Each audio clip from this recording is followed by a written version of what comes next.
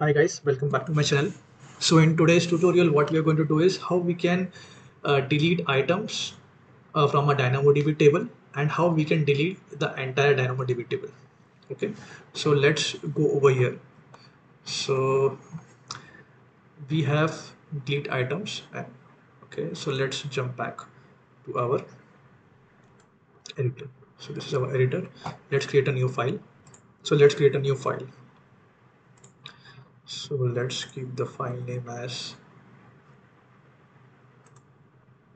new DynamoDB delete underscore item. Let's go back to our official documentation. So this is our official documentation page. We are going to use service resource. If I click on service resource, I will just copy this, I will paste this in our code. Then what we're going to do is we have to delete the item. So before deleting the item, let's go to the AWS console, run this and see what all items we have. So guys, you can see 1 2 3, we have 3 items with 2 attributes, name and salary, defined over here. Now what we're going to do is let's start by deleting with 3. So I will go ahead and delete the item 3. So for deleting the item, I have mentioned the DynamoDB resource over here. We have invoked, but now to get the employee table information, what we will have to do is we will have to go over here. In this, we will have to use this resource, and along with this resource, we will also use the sub resource. So this is the resource over here. We will mention our table name. I have mentioned our table name over here. Now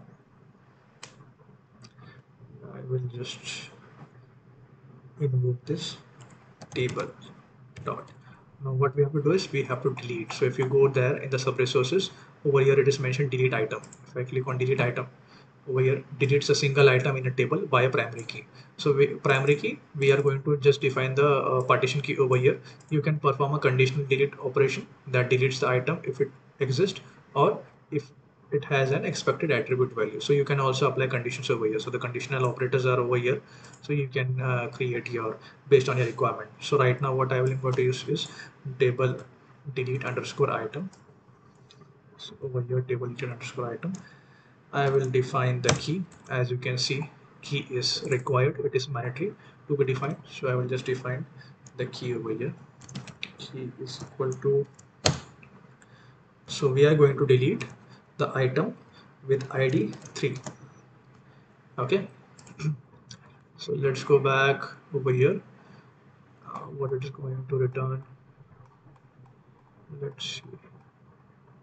So it is going to return a dictionary. So in return, what I will do, over here I will do response is equal to print response attributes. Okay. So let's go ahead and run this. Before running this, let's re-verify once again. If I have refreshed the table, you can see the value number 3 is over here. Okay, now I will just go ahead and run this. Okay,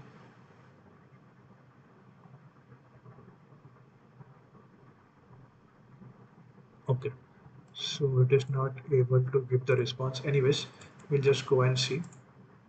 So see, it was not able to print, so let's for now comment this out. But if I go back over here, you can see the well the item with the primary key of 3 has been deleted. Now it is what is left 1 and 2.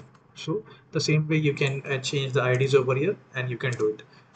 Okay, so that's it for this uh, delete item function. So now what we can do is we can go ahead and we can delete the entire employee table. So for that, let's create a new file, DynamoDB underscore delete underscore table. So here we are going to delete the entire table, and in our last example we deleted the items which we can delete one by one. So over here again we are going to go use the resources. So let's get back to our home page, service resource. We will copy this. Once we have copied this, then what we will have to do is we will have to use table, so it will get the table information. So I'm getting the table information. I will paste it over here. Over here we will mention employee, that is the table name. Okay, so the table name provided. Now we will have to delete this employee table. So for that, what we will do over here, if we go in sub resources of table, there is a function named delete. So what it does, the delete table operation deletes a table and all of its items. So if I go back over here, if you can see right now there are two items. So we are going to delete the table and it will delete the items also along with the table. That's what I wanted to show. That is the reason I have kept these two items available over here. And after a delete table request, the specified table is in deleting state until DynamoDB completes the deletion. Okay, so you will have to know, you should understand this. If the table is in active state, you can delete it. If the table is in creating or updating states, then DynamoDB returns a resource in exception. That means if any operation is being performed on that specific table, it is not going to delete the table. And if the specified table does not exist, it returns resource not found. Okay, so as you can see, this is a simple table.delete. If I'm just going to use this function. So right now, as you can see, this table along with items, I'm just going to run this. Okay, now let's go ahead and click on tables. So guys, as you can see, the table employee has been deleted. So thank you for joining this session, guys. So in this session, what we have seen how to delete an item from the table and how to delete the entire table. And when we delete the entire table, it deletes the entire items which already exist as a part of that table. So thank you and have a great day.